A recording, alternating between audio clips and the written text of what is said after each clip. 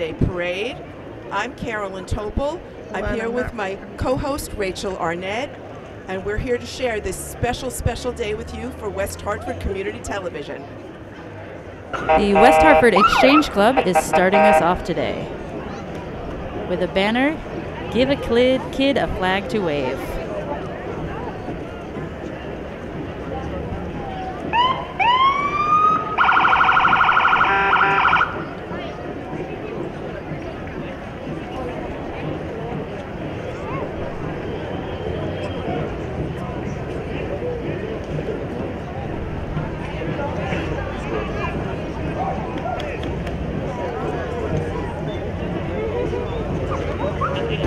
Here comes the West Hartford Police Department, honoring police officers Ray Narciso and Peter Kalis, both serving in the Army.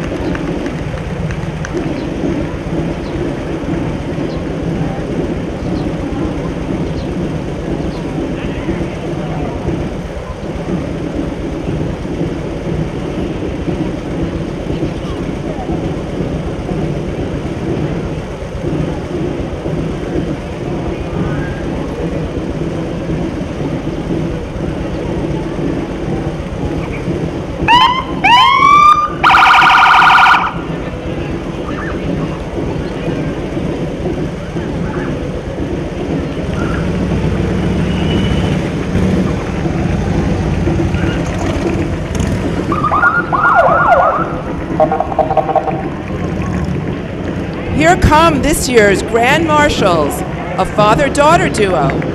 Dawn Morris is a graduate of the U.S. Military Academy at West Point and served as a captain in the Army's 530th Supply and Service Battalion at Fort Bragg, North Carolina. Her father, Charles Carlton, is a retired U.S. Army infantry colonel who served 2 combat tours in Vietnam and Cambodia, as well as other sensitive assignments during a 28-year career from 1962 to 1990. They are transported by E.T. Price in this 1968 fully restored Camaro convertible. Next up is the Honorary Assistant Parade Marshals, U.S. Congressman John B. Larson, Lieutenant Governor Nancy Wyman, State Representatives Andrew Fleischman and Derek Slapp, Town Council members Mayor Sherry Cantor, Leon Davidoff, Chris Williams, Town Manager Matthew Hart, Town Clerk Essie Labrat, and Board of Education members. The Board of Education is honoring two veterans who are serving on the Board of Education, Mark Zadanowitz and Dave Pollack. And here comes Conard High School Marching Band under the direction of Scott Porter.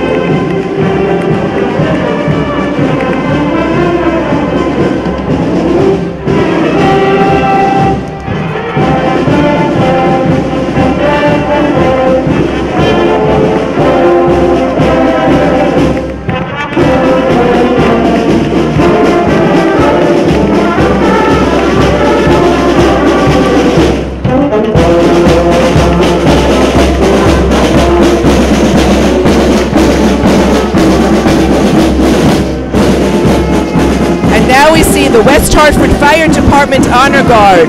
Marching with the fire department today is Command Sergeant Major James Peter Matthews.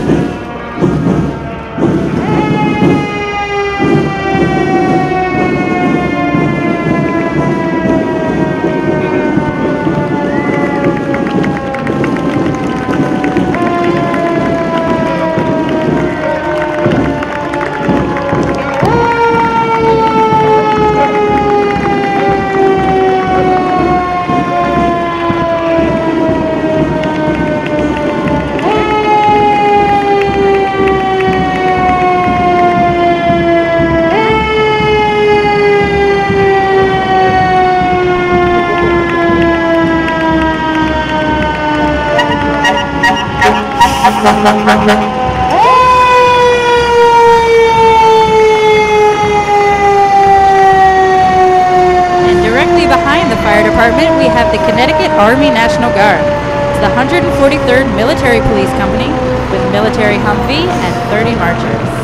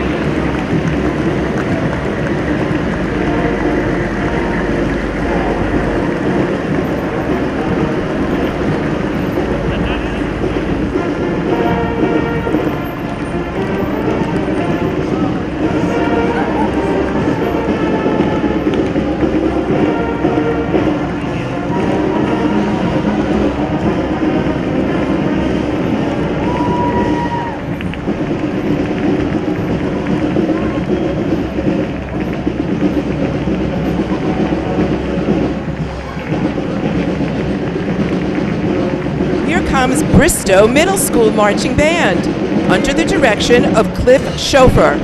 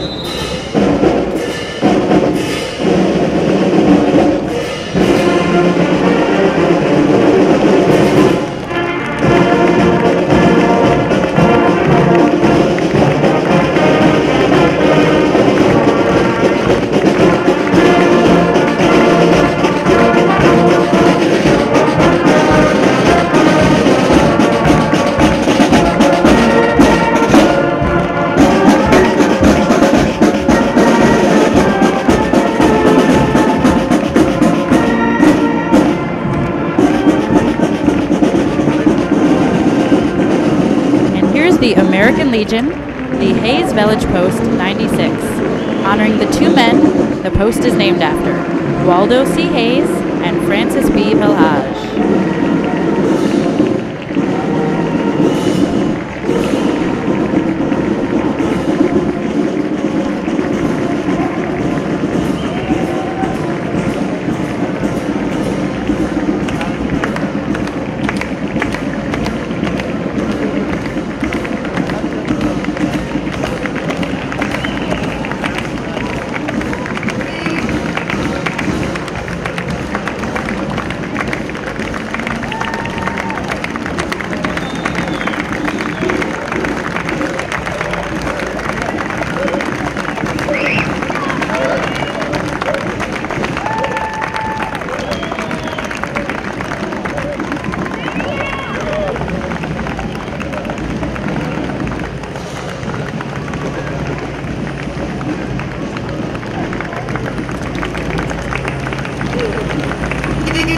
come the West Hartford veterans with Elmwood Senior Center's Express Van, also accompanied by the Daughters of the American Revolution.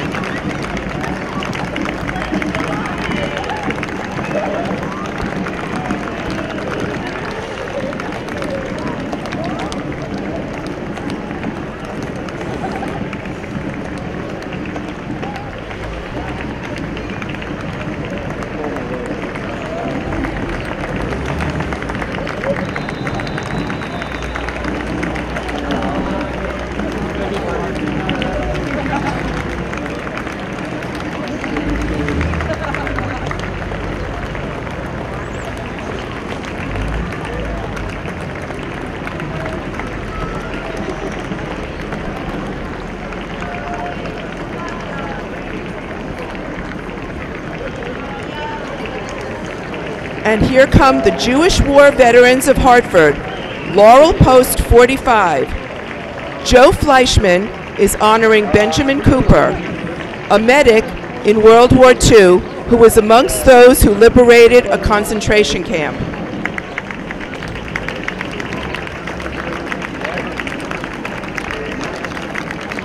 And Ben Cooper is here in Dan Fine's 1965 red Oldsmobile 442 convertible.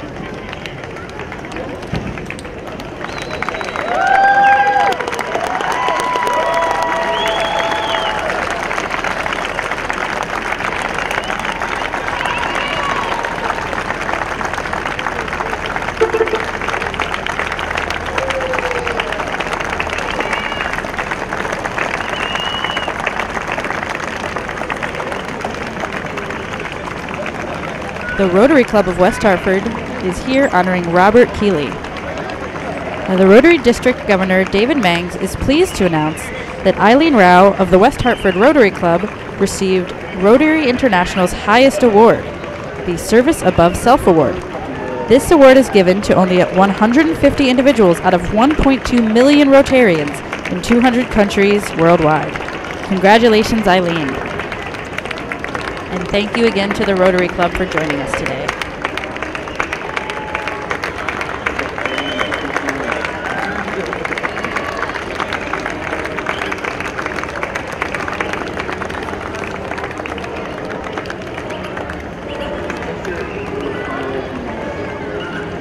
We also have with us Joe Roman, who is an Iwo Jima survivor with Friends of Feeney from Wolcott School.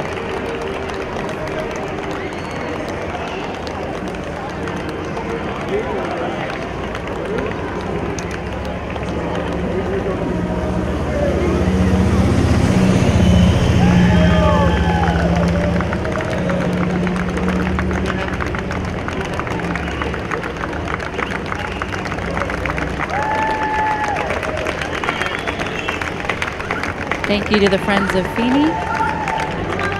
And thank you now to the Rotary Club, and congratulations again to Eileen.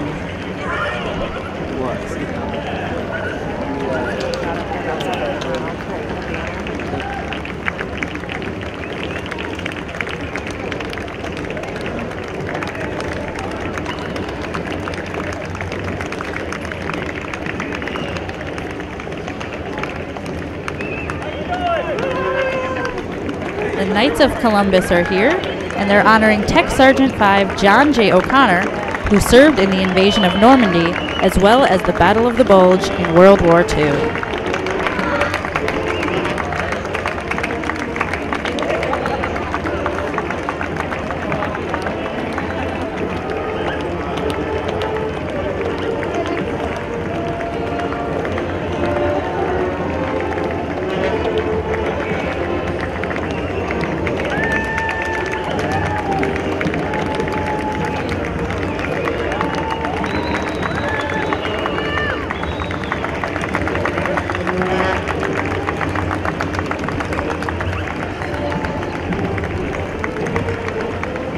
And now we have Elmwood Community Church, honoring Mason Ellison, World War II Navy.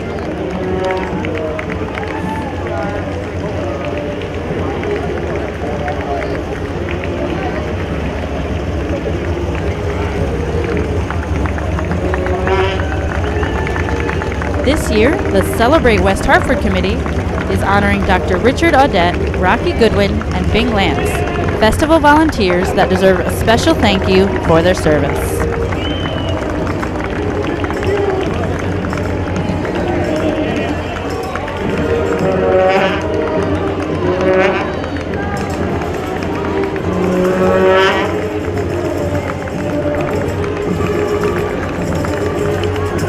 Seniors Job Bank is also here honoring Melvin Tubis, a World War II Army Air Force vet and Henry Bolton U.S. Air Force.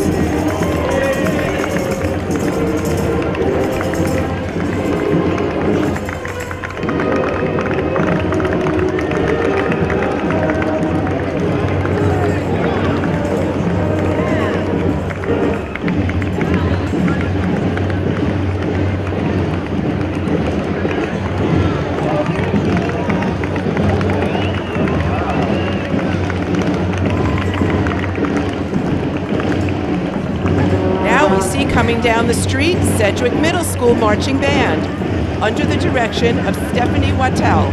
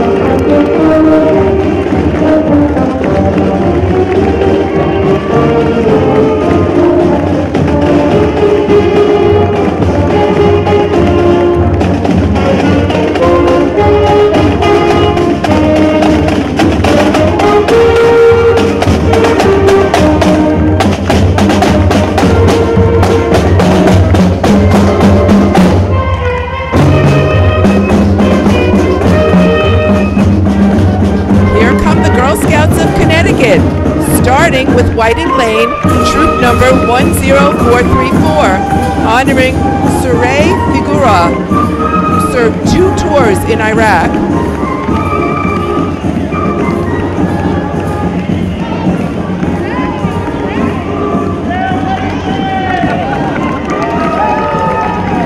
And we have troop 10456 from Brayburn, as well as troop 10455.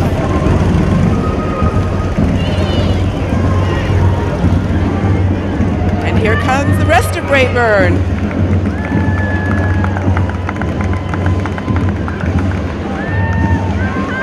We have troop 10453 and troop 10452.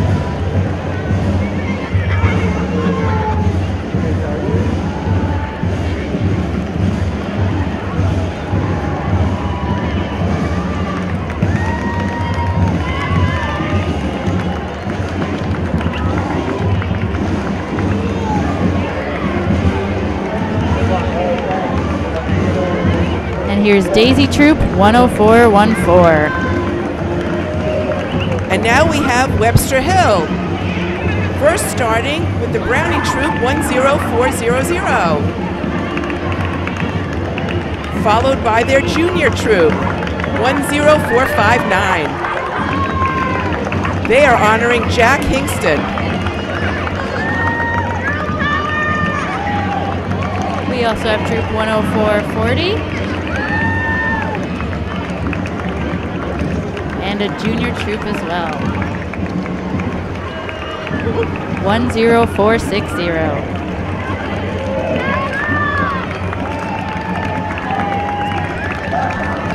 And now we have the start of the Bugby troops.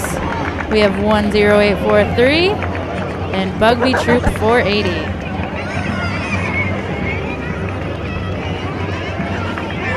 Followed by our juniors, 10484 and Bugby troop 482.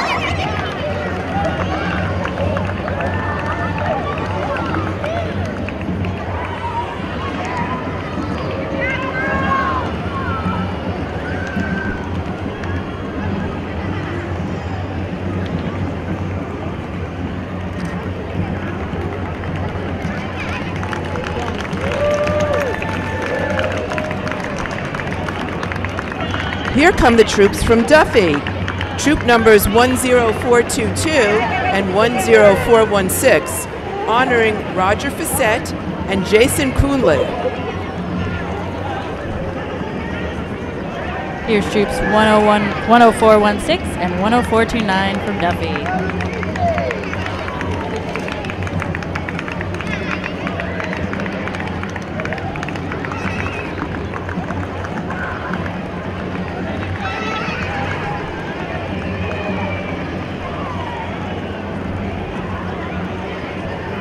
Brownies and juniors from Duffy.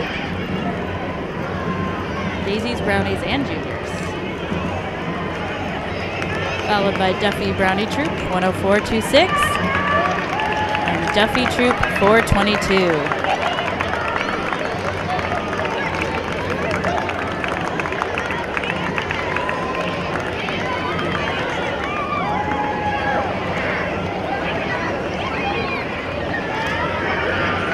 Thank you to troops 10422 and 10416 for honoring Roger Fassett and Jason Jr.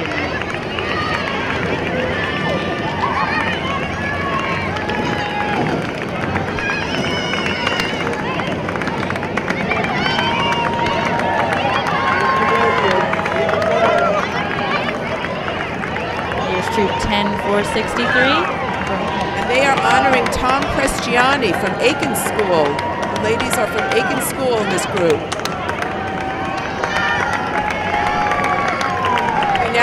Coming up, we now have Charter Oak and Smith.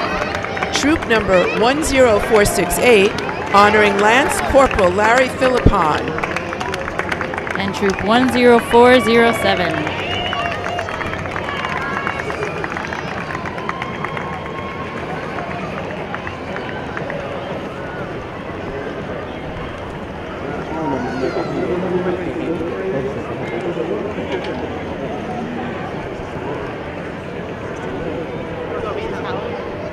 I mean, just a little bit.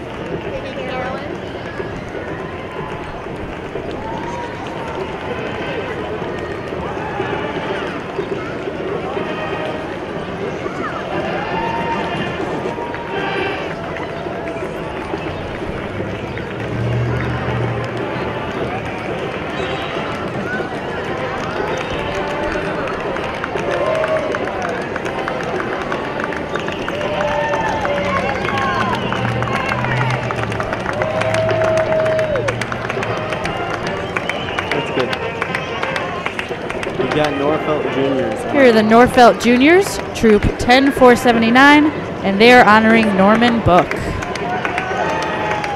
They're followed by some daisies and some brownies.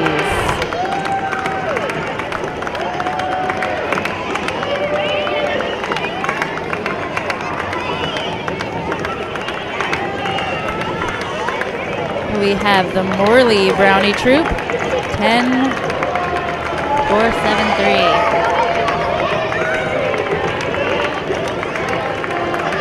And now we see the Boy Scouts of America. We start with Webster Hill Troop, Cub Scout Pack 141, honoring Jack Kelly.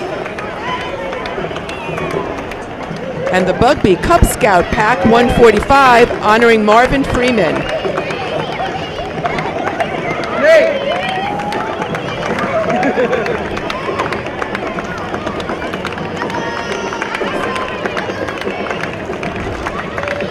Northfelt and Aiken Cub Scout Pack 148 is honoring Donald Rieger Sr.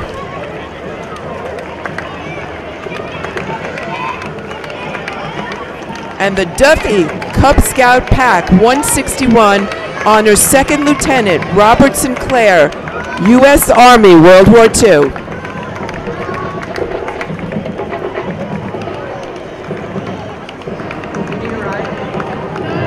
Both high schools in West Hartford have demonstrated huge achievements with their music programs, especially their instrumental music programs. Conard started us off, and we will soon have Hall High School in our view.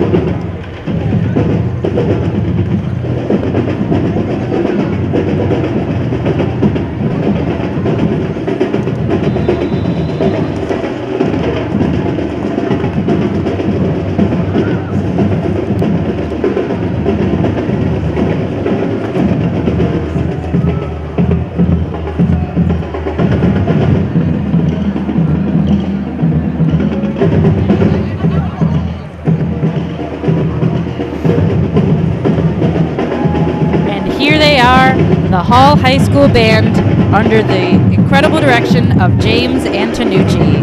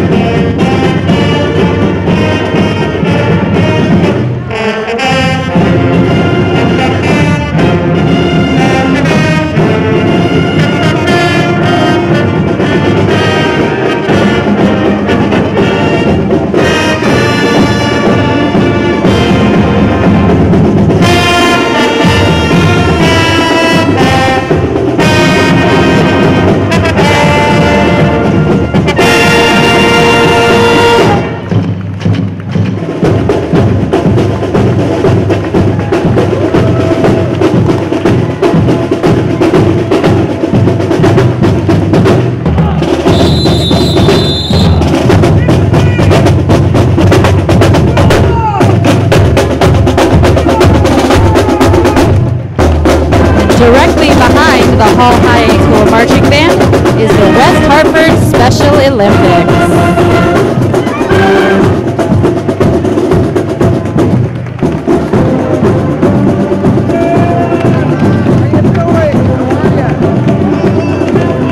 It's beautiful seeing Special Olympics. I remember when my son used to march with them.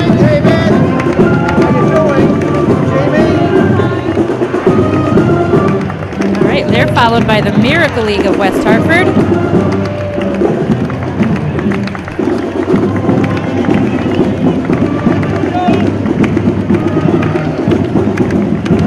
And immediately following the Miracle League of West Hartford, we have the start of the West Hartford Little League, honoring Albert S. Franklin, World War II Navy.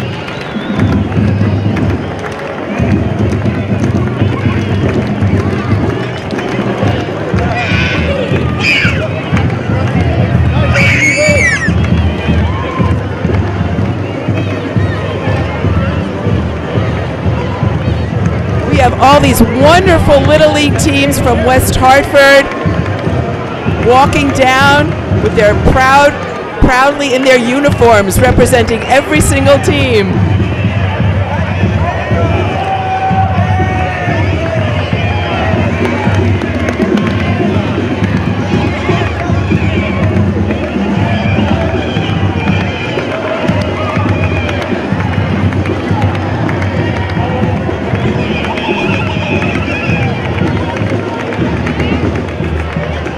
look at those enthusiastic children coming down the street.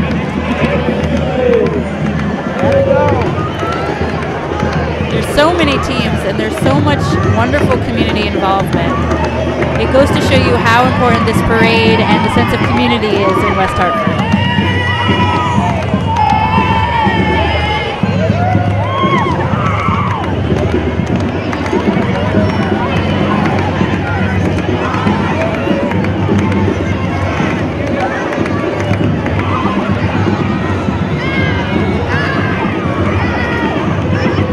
Wonderful to see that the marchers are enjoying themselves as much as those of us who are watching the parade, making sure that we always pay special attention to those who serve our country and those who lost their life in doing so.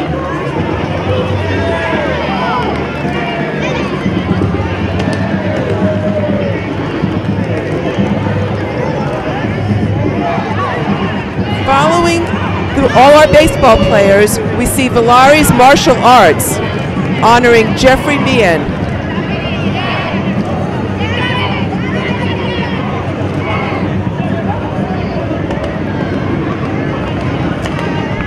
Immediately following the martial arts group, we see the Mandel JCC Sharks swim team, honoring Jewish war veterans.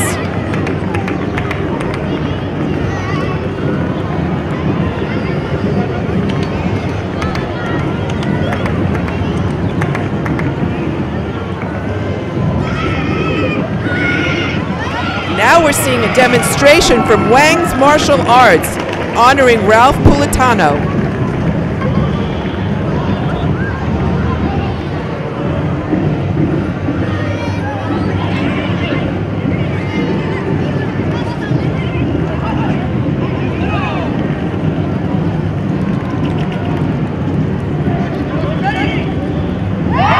We're seeing another demonstration now from Wang's.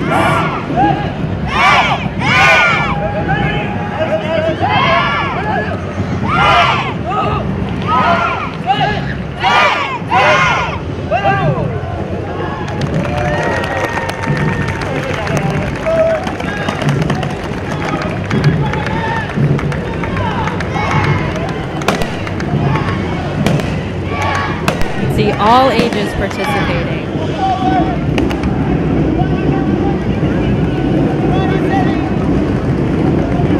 Behind Wang's, we have the Veterans Memorial Skatering Rink, and they're here to honor all of our West Hartford veterans. And you have to love the Zamboni.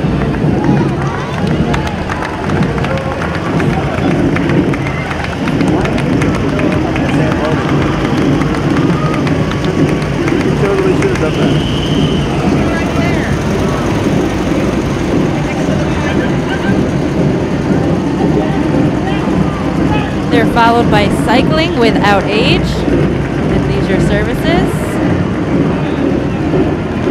And we also have with us the West Hartford Dog Park Coalition. And let us not forget that human beings are not the only ones who serve in our armed forces.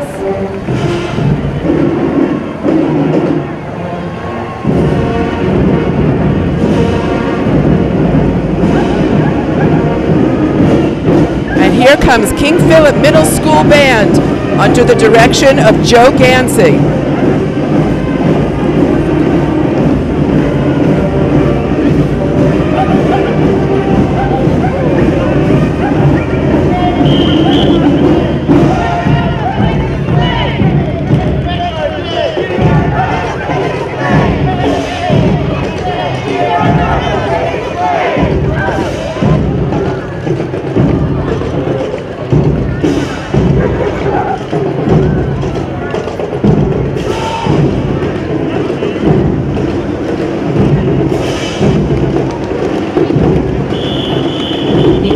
King Philip is gearing up for something amazing.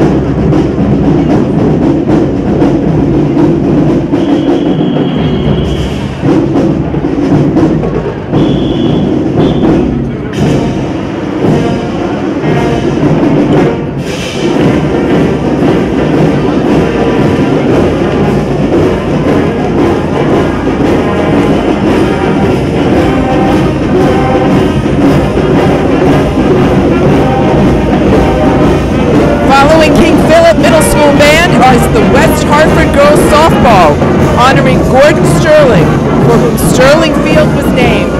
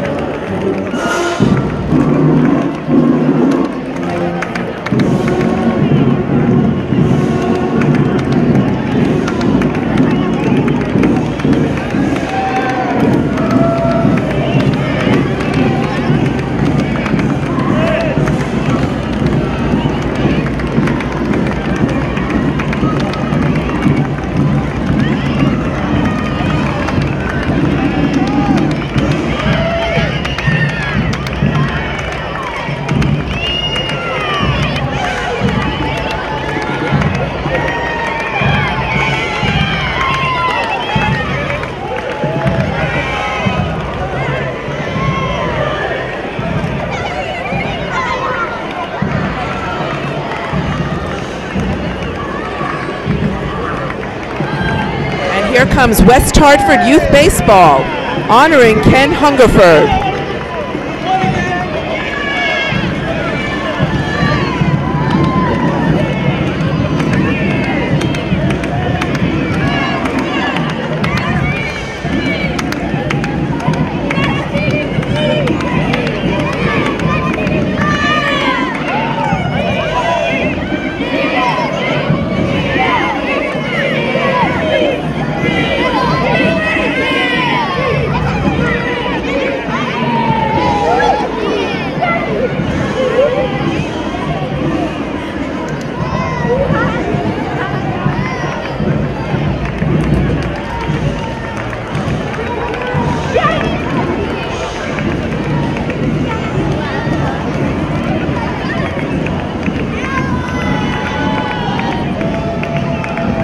Behind the Baseball League, we have Radio 104.1, WMRQ, honoring Stephen Chamberlain.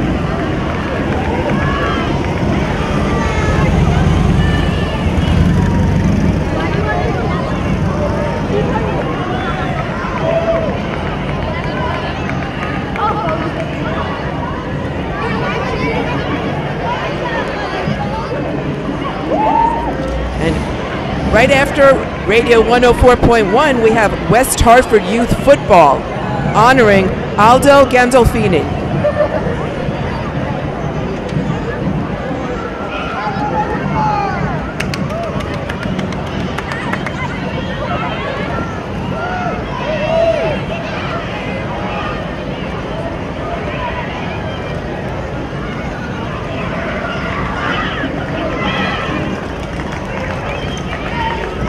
The West Hartford Youth Football and Cheer organization has been in West Hartford since 1955, and they're here today to honor our veterans and those who passed away in service of our country.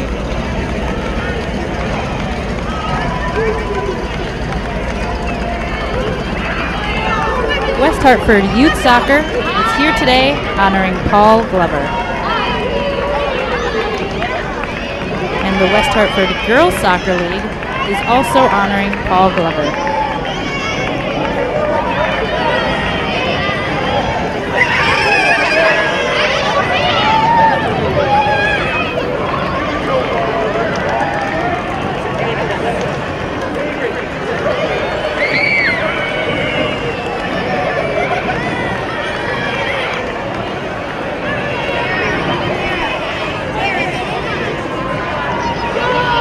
Right behind the Soccer and Girls Soccer League, we have West Hartford Girls Lacrosse, here today honoring Edward Salisbury Dana, who was a fighter pilot in the Korean War, as well as Sylvan A. Blake Jr., who fought in the Iraq War.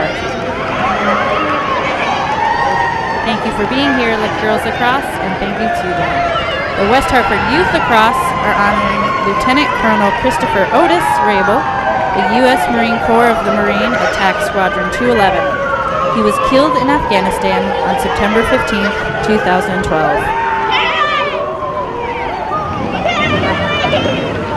And as always, we end the parade with some treats, seeing some beautiful antique cars.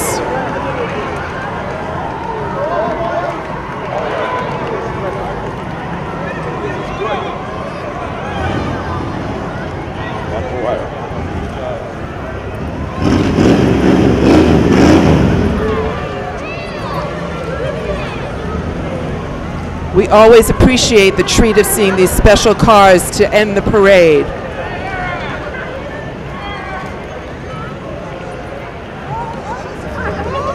And as we see the police escort at the end of our parade, this will conclude the 2018 Memorial Day Parade in West Hartford, Connecticut. And West Hartford Community Television thanks you for watching and joining us today.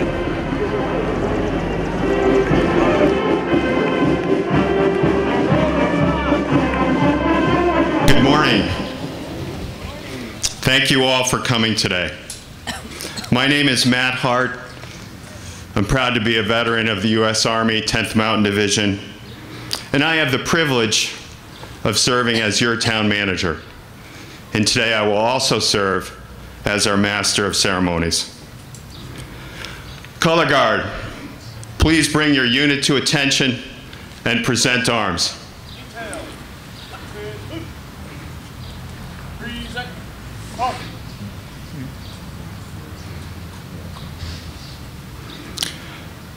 Our Mayor, Sherry Cantor, and our Grand Marshals, Don Morris, and retired Colonel Charles Carlton will now place the wreath at the memorial.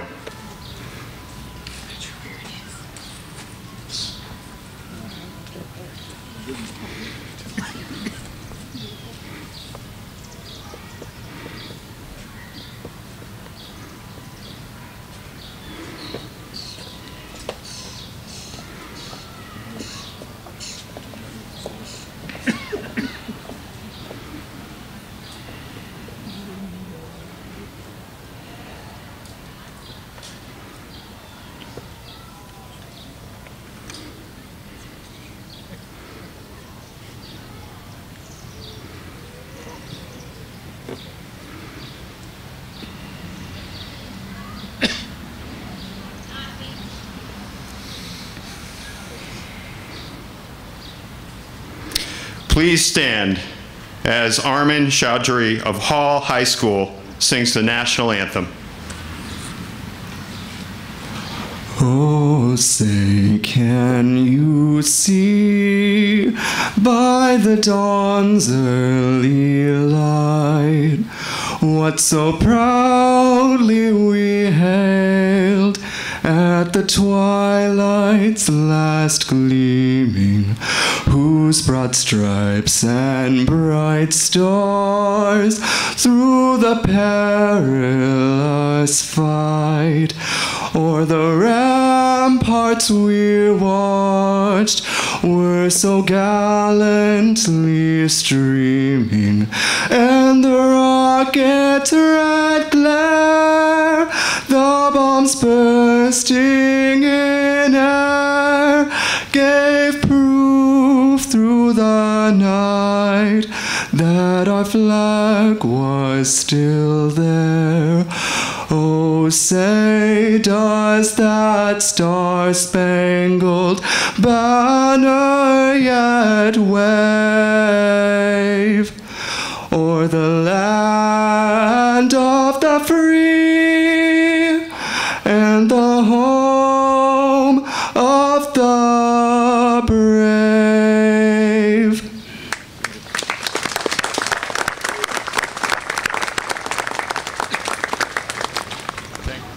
The Reverend Kenneth Frazier, Navy veteran and senior minister of First Congregational Church, Waterbury, will now give the invocation.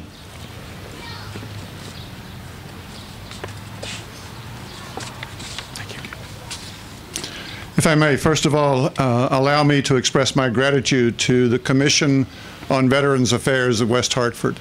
It is an honor for me to be here for several reasons. First of all, because I am a veteran and I need to remember my comrades whom I left behind. I am also a relatively new citizen of West Hartford, and so it is an honor to be able to do this for you.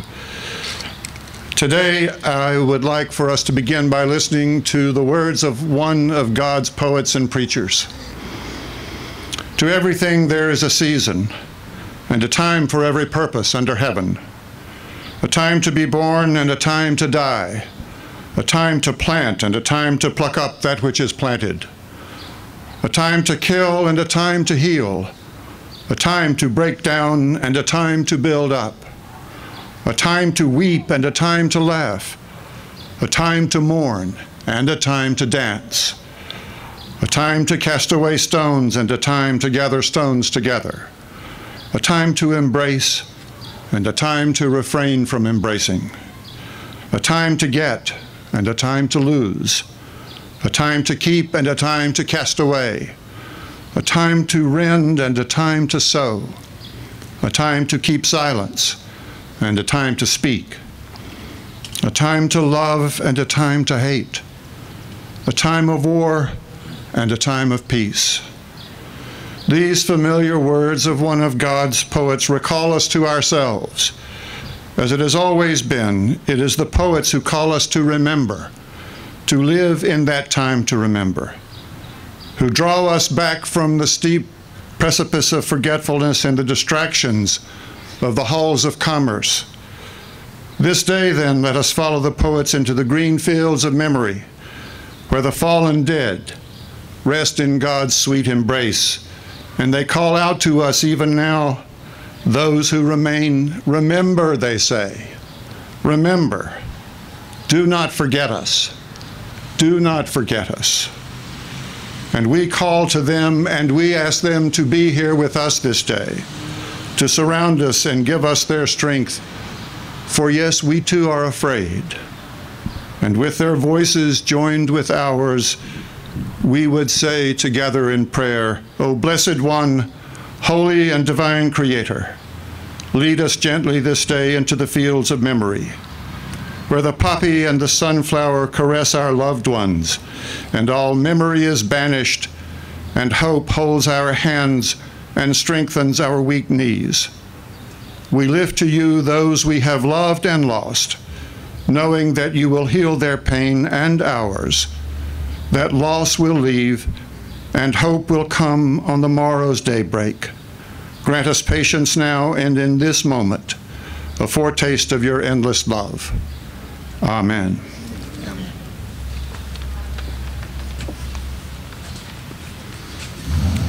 Thank you, Reverend Frazier. So the folks up front can be seated.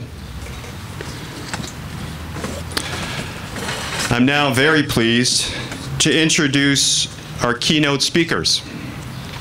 So this year's Grand Marshals are a father-daughter duo.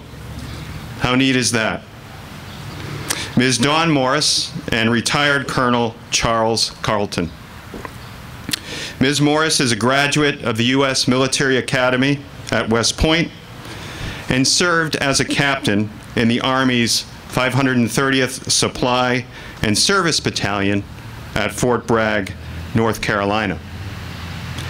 Presently, she is Executive Vice President and Chief Marketing Officer for Webster Bank and Webster Financial Corporation.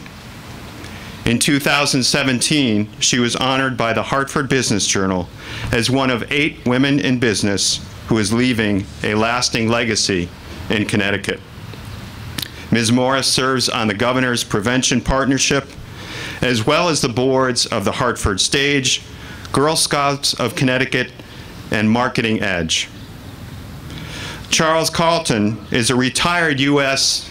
Army infantry colonel who served 2 combat tours in Vietnam and Cambodia, as well as other sensitive Cold War assignments during a 28-year career. A 1962 graduate of the Virginia Military Institute, Colonel Carlton holds a graduate degree in public administration from the University of Oklahoma. In addition, he is a graduate of the U.S. Army War College. During his career, Colonel Carlton served as a battalion and brigade level commander with a variety of assignments across the globe. Welcome.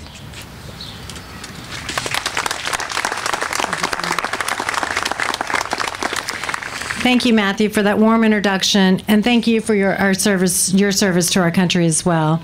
Please join me in acknowledging our fellow honorary assistant parade marshals today, Lieutenant Governor Nancy Wyman, Congressman John B. Larson, our state representatives Andrew Fleischman and Derek Slapp, members of the West Hartford Town Council and Board of Education, and my fellow speakers today, Mary Sherry Cantor, Reverend Kenneth Frazier, Mo Fredette, Vice Commander of American Legion, Post 96. Thank you very much.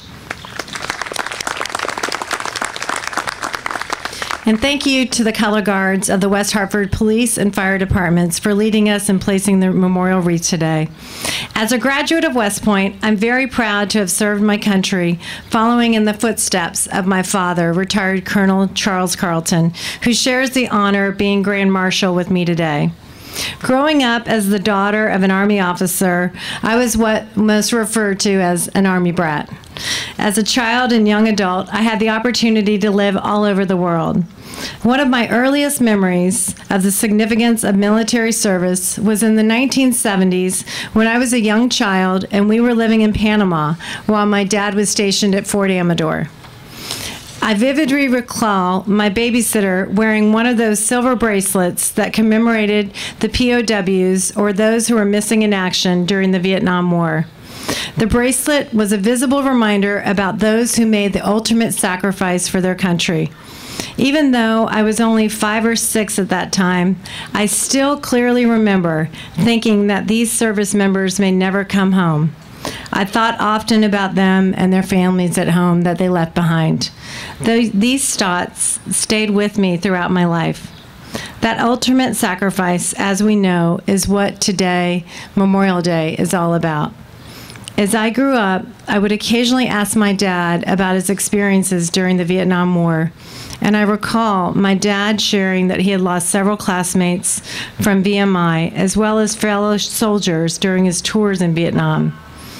He hardly talked about these incredibly painful experiences, but I know it wasn't easy to see his comrades perish in the line of duty. My father's example, his leadership, and the difficult circumstances he endured are what led me to pursue a career in the military and attend West Point. When I was in high school, I remember my dad receiving letters at home from soldiers that he had served with throughout his career. They would share what a positive impact my dad had made on them. When I would read those, I would think to myself, oh, someday I'd love to be like my dad. West Point and my time serving in the Army instilled in me discipline, drive, and a strong work ethic, all attributes that prepared me well for the civilian workforce. I'm pleased now to be working at Webster Bank, and I'm very proud to wear my Webster Bank military service pin, which I received on my very first day of work nearly 4 years ago. On this Memorial Day, I'm humbled to wear it as we honor and remember those who gave the ultimate sacrifice. Leading this parade and placing this wreath this morning reminds me of the many who have served and those who have paid with their lives. Today, I'd like to spend less time talking about me and more time telling you the stories of 2 service members that gave their lives in service of their country. Each one of these I have a special connection with. The first one is my fellow West Pointer, Second Lieutenant Emily Perez. She was born in Heidelberg, West Germany, also into a U.S. Army family, and graduated from Oxon Hill High School in Maryland, where she ranked among the top 10 students in her class. She was a woman repeatedly described as focused, tenacious, and passionate. From early on, she wanted to be a soldier, her friends recalled. By the time she graduated from high school, Second Lieutenant Perez set her eyes on West Point. She would ultimately become a member of West Point's class of 9/11, so named because the terrible attacks occurred just 2 weeks into the class of 2005's plebe year. At West Point, Lieutenant Perez graduated in the top 10% of her class and notably became the first minority female command sergeant major in the history of West Point. In the fall of 2005, she was deployed to Iraq, serving as a Medical Service Corps officer. She quickly became a frequent convoy leader, transporting dozens of vehicles throughout Iraq. Her parents said fellow soldiers came to trust her so much that she would often lead convoys when she was not required to. It was that trust that caused Emily Perez to unknowingly sacrifice her life to save another soldier. On the day of her death, Lieutenant Perez asked a fellow lieutenant to step down, choosing to lead the convoy herself. On September 12, 2006, while leading that convoy through Al-Kifl, Iraq, Second Lieutenant Perez's Humvee hit an ID, killing her. She was the lone casualty on that mission. All other members of her convoy survived. At age 23, Lieutenant Perez became the first female West Point graduate to die in Iraq. Lieutenant Perez was awarded the Purple Heart, Bronze Star, Army Commendation Medal, National Defense Service Medal, Army Service Ribbon, the Overseas Service Ribbon, and the Combat Action Badge. She posthumously received the NCAA Award of Valor in 2008. The other story I'd love to share with you today is a connection that's with West Hartford. It's the story of another lieutenant that died in service to their country. This time, though, from World War II. Lieutenant Mary Odell is one of more than 200 people from West Hartford that have sacrificed their lives for their country dating back to the Revolutionary War up until the global war on terror. During World War II, 140,000 women served with Women's Army Corps, otherwise known as WAC. The only woman casualty in World War II from West Hartford was Mary Odell, at the age of 27 as a member of the WAC. She was employed at Etna when she enlisted in early 1942 and probably performed clerical work in the service. Odell received her training at Fort Des Moines Officers Candidate School. She was a graduate of Hall High School, and she left her behind her parents, who lived at the time at 82 Griswold Drive, very close to where we live today. These two are just many of so many that have given their lives in service to our country. And just adjacent to this beautiful memorial is a new beautiful rose garden that commemorates the thousands of women who led the war effort from home. The Rosie the Riveters, who kept the wartime munitions and armaments manufacturing plants like Sikorsky Aircraft, Pratt & Whitney, and Grumman humming while their loved ones went off to war. These collective sacrifices give new perspective to the phrase, "Freedom is never free." I'm pleased that in a few minutes, Mo Fradette of the American Legion will be recognizing the West Hartford High School students who will be entering the armed forces upon graduation. It reminds us all that respect, responsibility, honor, and tradition must be carried on from generation to generation, and I applaud you all for taking up that challenge. And I say to all of you on this somewhat beautiful Memorial Day, salute and enjoy your freedom, celebrate your family, and serve your community. Now you'll hear from my father. On behalf of both of us, thank you so much for this honor, and please welcome my dad, retired Colonel Charlie Carlton, to speak.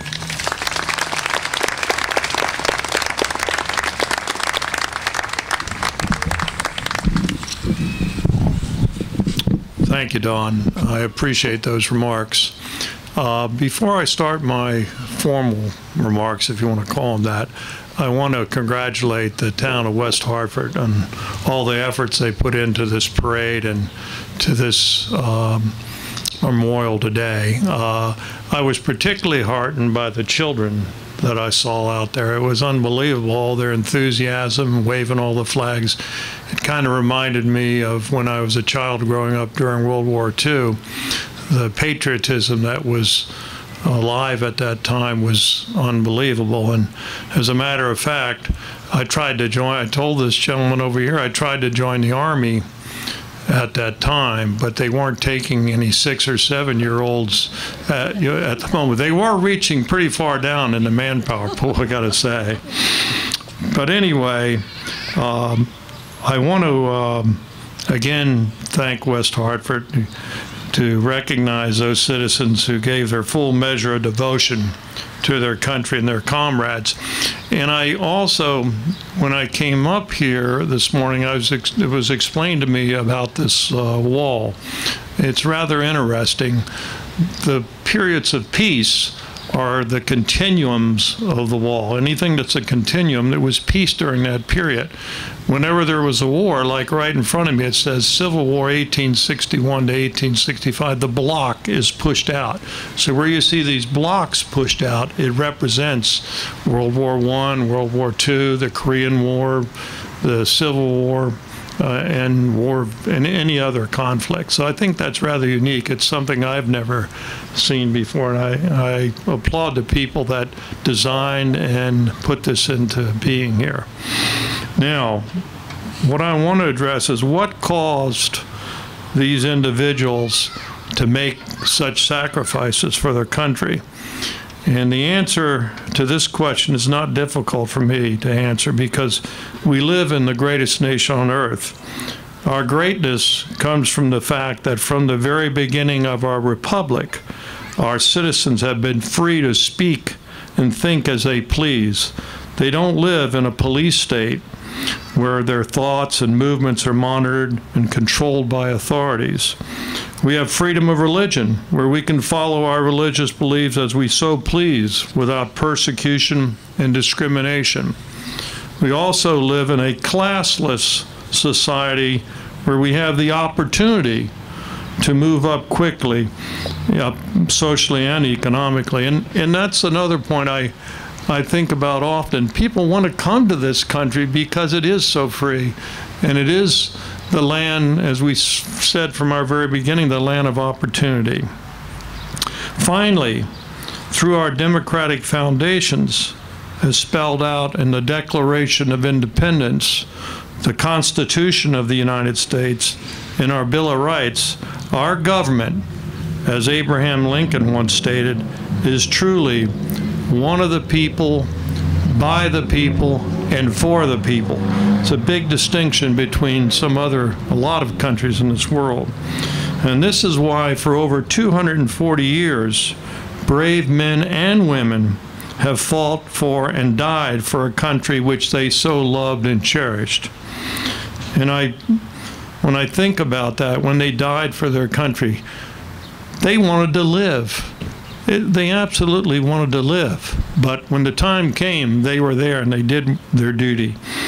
I remember about 40 years ago, I was a lieutenant colonel in the Pentagon, and I served on a panel with other service members. I was the U.S. Army representative, where we briefed different groups that came into the Pentagon.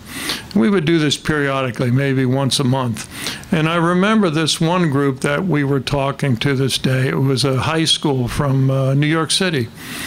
And this boy raised his hand and he asked me, he says, why don't we just destroy this Pentagon? Why do we need this thing? And why don't we take the money that's spent on defense and give it to the homeless and the poor people in this country? And I reflected for a few seconds and I said, you know, I agree with you. I wish we could tear down the Pentagon. I wish we didn't have to fight any wars whatsoever.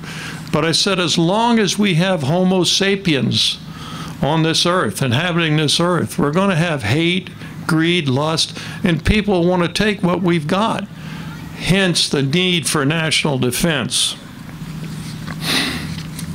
Now that's a simplified answer to a complicated issue. But what is not complicated, however, is the fact that we need a strong defense to protect those freedoms that our brave men and women so gave their lives. Today we live in a seemingly peaceful and prosperous society where there are relatively few apparent threats. Everybody is loving it, for the most part, I should say. Now, as a result, the overwhelming majority of our society tends to forget or doesn't recognize that thousands of U.S. servicemen and women serve as the tip of the spear today in a fight against global terrorism. As in the past, they put their lives on the line on a daily basis. And yes, at times, they make the ultimate sacrifice for their country. To these heroes of today, as well as those of the past that we're honoring today, our country and our citizens owe you an undying debt of gratitude. Thank you.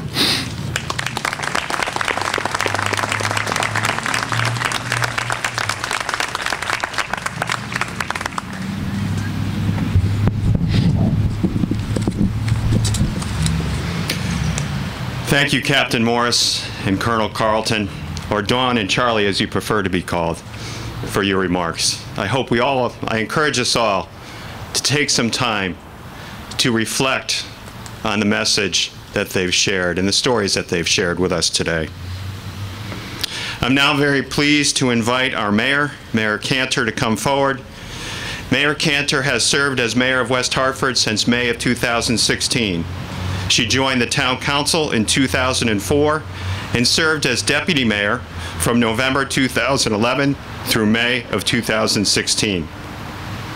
Among other awards, Mayor Cantor was inducted into the University of Connecticut Business Hall of Fame on March 2017. Please welcome our mayor, Sherry Cantor.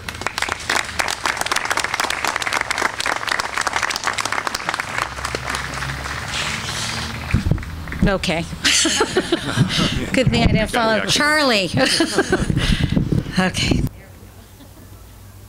If it's on. Okay, there we go.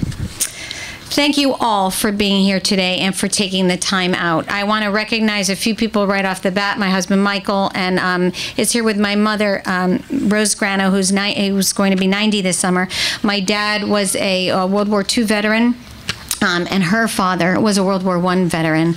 I also want to thank Denise Hall for coming. Denise usually in the past has been up here with us and was very instrumental in the Veterans Memorial. We also have our past town manager, Ron Van Winkle, here, who was also a critical piece of this monument that has been built. And I want to thank you both for coming and being here with us today.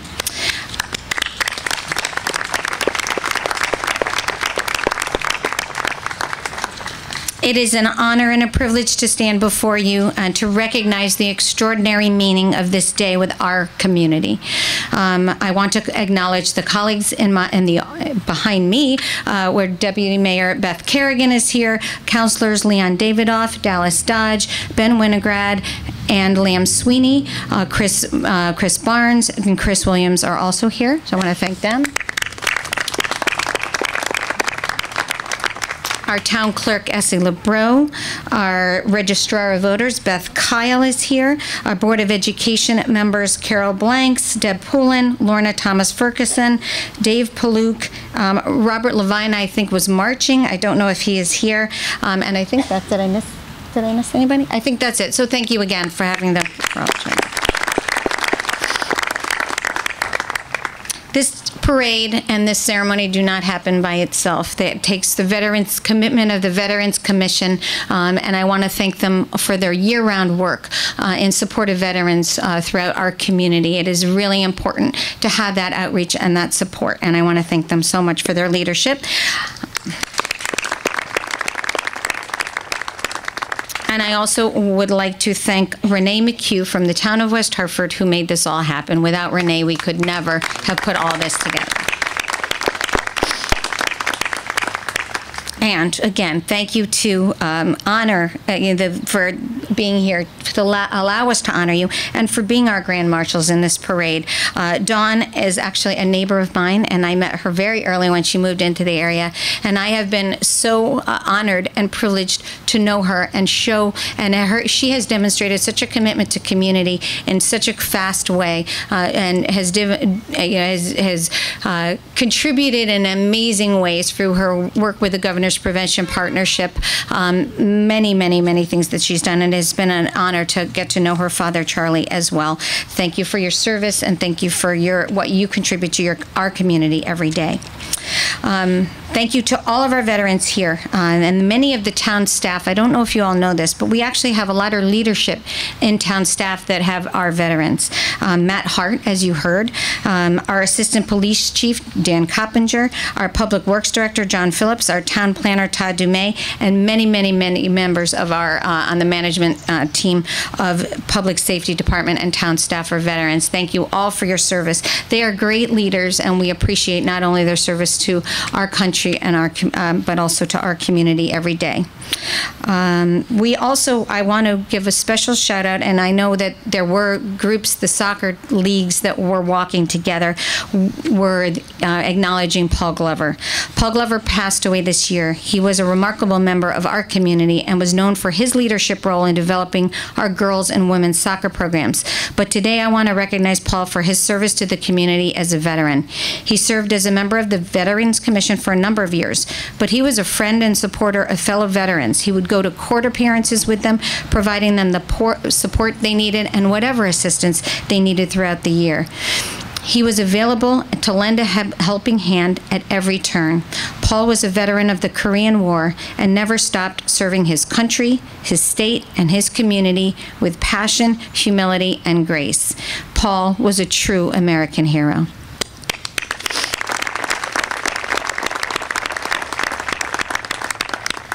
I also want to give a special shout out to Benjamin Cooper. I don't know if you saw, Ben was on the grandstand with us, and he was walking today, and he was walking with Marshall Ellman also, who is a veteran.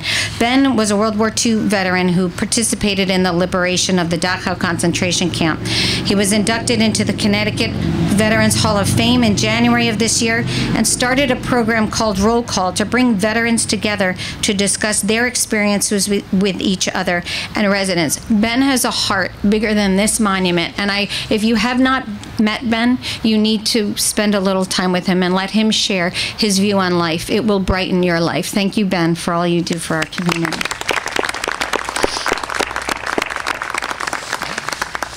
As historian Nathan Robb said, very few of us will ring in Memorial Day as it was done in the beginning, in 1868, 150 years ago.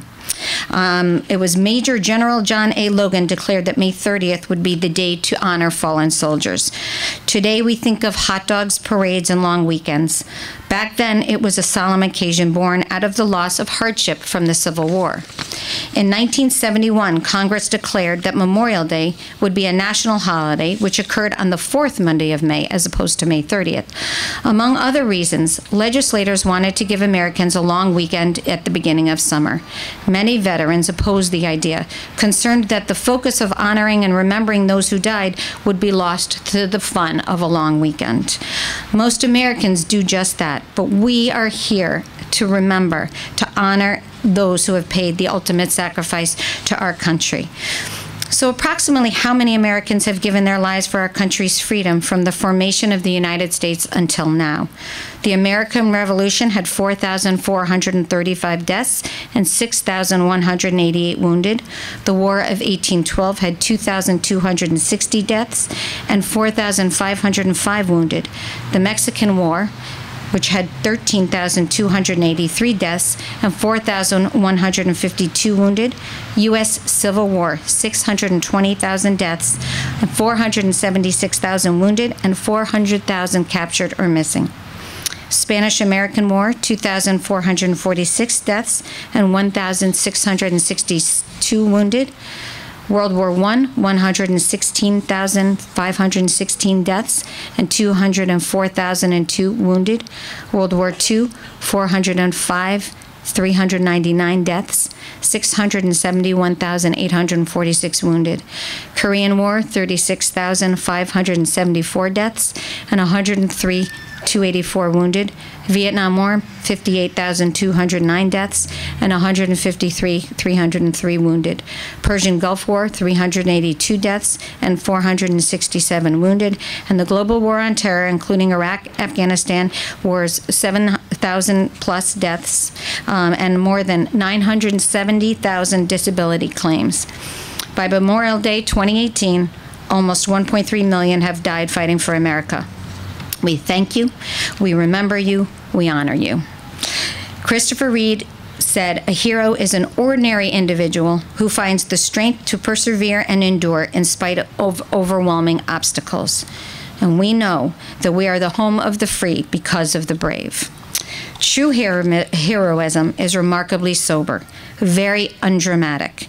It is not the urge to surpass all others at whatever cost, but the urge to serve others at whatever cost. That was a quote by Arthur Ashe. We think about the lost and we think about those that serve on Memorial Day and every day.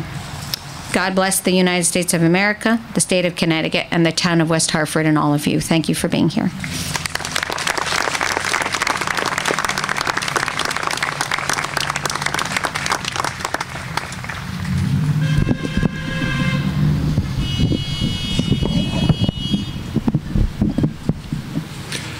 Thank you, Mayor, for your remarks.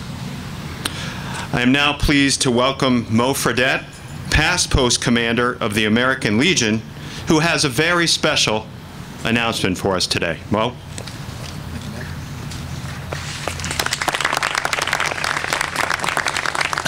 Thank you, Matt.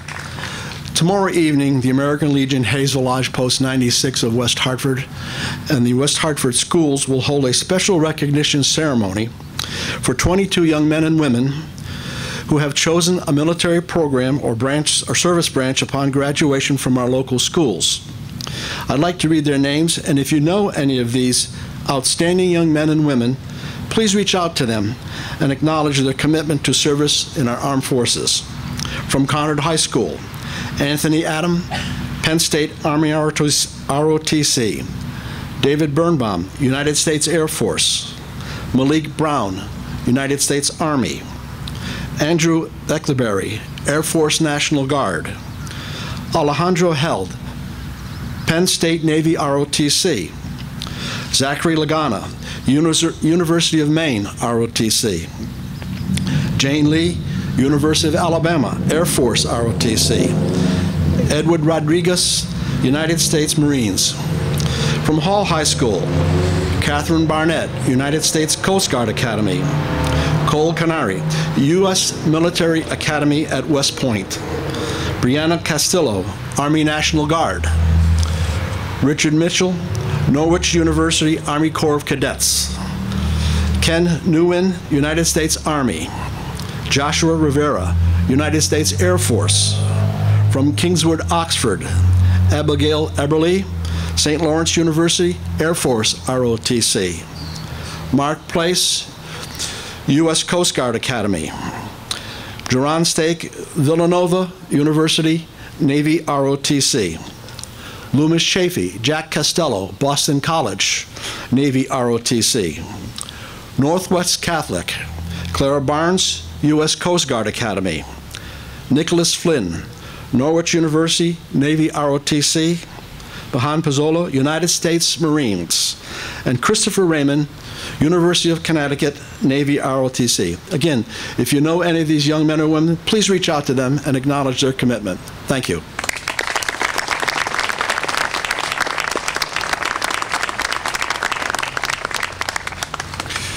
Thank you, Mo, and thank you to the American Legion for supporting our young women and men who are headed off to serve in our military. I'm looking forward to tomorrow night's event. I would now ask everyone, if you are able to please rise. And in a moment or two, we're going to hear from our buglers, Thatcher Slocum and Aaron Mark. But first, to our color guard, please bring your unit to attention and present arms.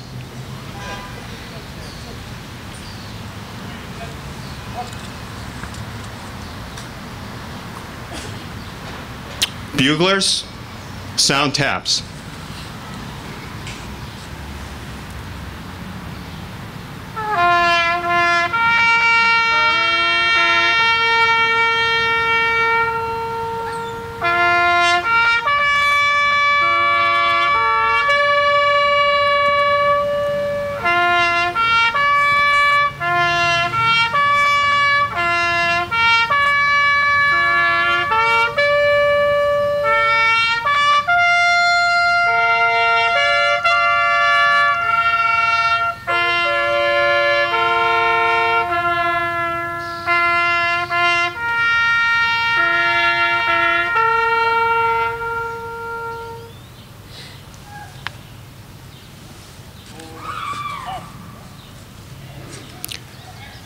Thank you, Thatcher. Thank you, Aaron. The Reverend Kenneth Frazier will now provide the benediction. As I prepared for this, I was reminded quite sharply of one of the comments that the Colonel made about why we do this. In my family, it was a tradition, public service. My father, 3 of his brothers, my father-in-law, my younger brother and I, and roughly 12 to 13 or 14 cousins. All of us served from World War II through the Vietnam War and on into more recent days. We never really asked why we did it. We all were just raised with a tradition of service to this country, and that's why we did it. I saw something just now during the playing of taps and honoring the colors. I saw a father, I think, reach over and remove his son's hat. I consider that a gesture of love and respect, and I thank you for what you did. I'm often asked if I believe in angels, and the answer is yes, and especially those angels that Abraham Lincoln invoked when he said on one occasion,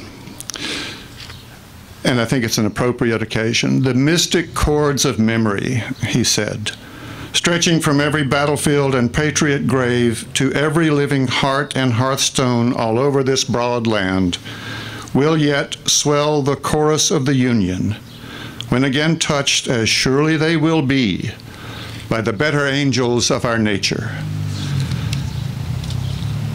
May they come and dwell with us. Let us pray. Almighty and merciful God, you have given us this good land as our heritage, and we bless your name. Make us always remember your generosity and grant us to seek constantly to do your will for the common good. Bless our land with honest industry, truthful education, and honorable ways of life.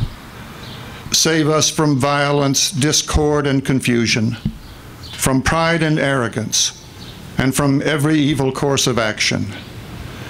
Make us, who came from many nations with many different languages and ways of life and faith, to be one united people. Teach us to defend our liberties and give those whom we have entrusted with the authority of government the spirit of wisdom, that there might be justice and peace in our land. When times are prosperous, let our hearts and hands be thankful. And in troubled times, do not let our trust in you fail, nor our decency falter. We ask that you watch over the veterans of this land, inspiring them to serve you and this country in ever new and creative ways. Comfort our ill and wounded comrades who languish in hospitals or homes. Lighten their burdens, relieve their suffering and pain, and restore to them the blessings of health again. And on this solemn occasion, we especially lift up to you our thoughts and prayers for the souls of those who have given their lives in the service of our country. And we remember their families and their friends as we hold them up to you now in a moment of silent prayer.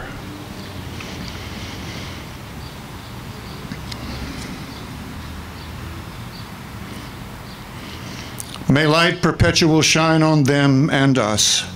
May the good work which you have begun in them be brought to perfection, that this land may prosper, that there may be lasting peace throughout our world, and the vision of a world without war will guide and direct our every deed and word. May it so be. Amen.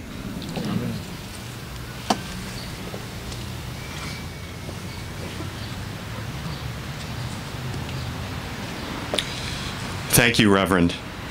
You may be seated.